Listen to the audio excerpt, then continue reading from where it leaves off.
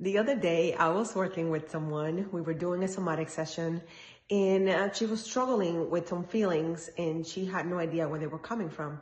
We began to have our session, and very quickly, we realized that she was holding on to some feelings that she was not acknowledging and that she was not aware of.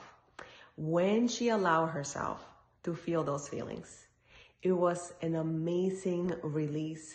And I could see the tension leaving her body. We continued to have our session.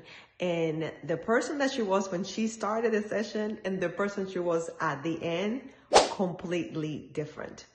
And that reminded me that we need to do whatever it is that we need to do to get out of our own way. If we're feeling that we're off, if we're feeling burned out, stressed out, really worried, or stuck in a loop of thought that we don't want to have, then you need to seek some help. Get a somatic facilitator, get someone that can help you get out of that loop, because you're losing time. You're wasting time, really, and you're not feeling good. And you know what I say?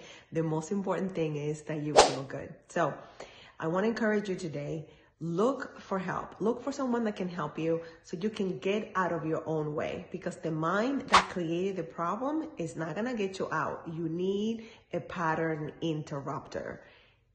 You don't have to suffer. You don't have to struggle. There is a solution.